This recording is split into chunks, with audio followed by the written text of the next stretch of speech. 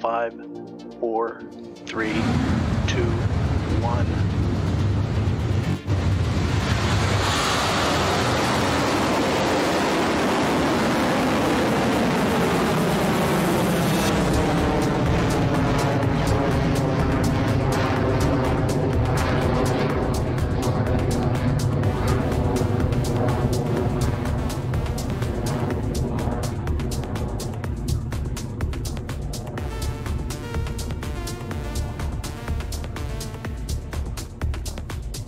HVB discharge is nominal.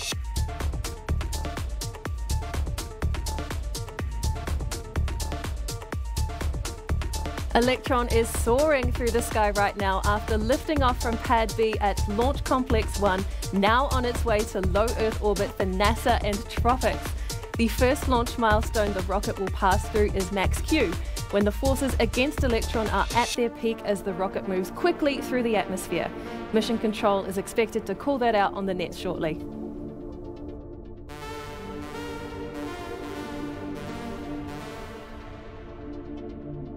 Cleared Max Q.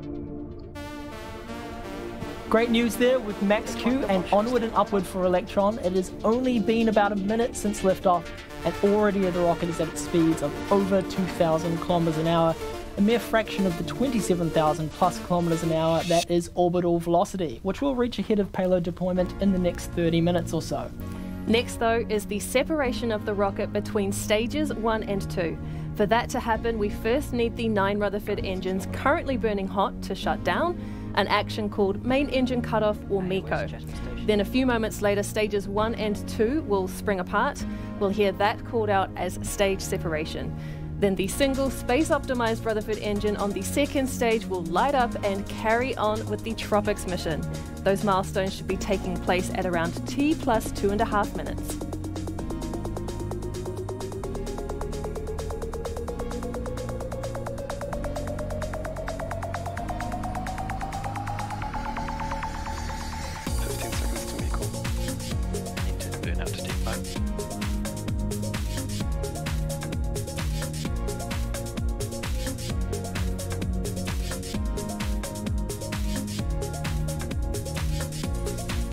MECO confirm.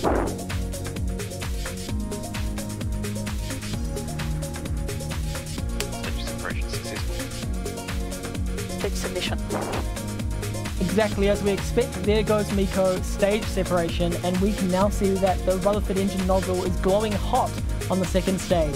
The TROPICS satellites remain in good health on the Electron, and soon the rocket's onboard computer will command the fairing to separate and fall away. Now that we're in the vacuum of space, TROPICS doesn't need the